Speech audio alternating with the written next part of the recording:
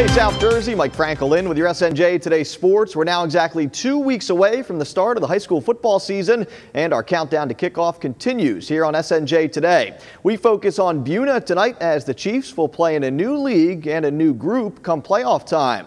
Buena has won at least 9 games in each of the last 2 seasons, both of them ending in the South Jersey Group 2 semifinals. The Chiefs started a ton of seniors in 2015, which means new players will be stepping into new roles this fall.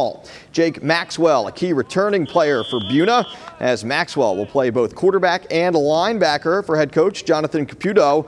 Maxwell and company jumped from the Cape Atlantic League National Conference over to the West Jersey Football League United Division.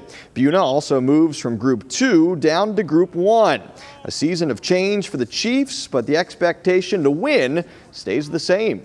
We've been Group 2 for a long time. There's a lot of good perennial Group 1 football teams out there. There's some really good teams this year as well. So we're going to try to have a decent season so we can get the wins and get in and see what we can do. It's going to take time. Whenever you have any kind of change, it's going to take time to get it right. And I think it's going to be ultimately good for our program and for South Jersey football.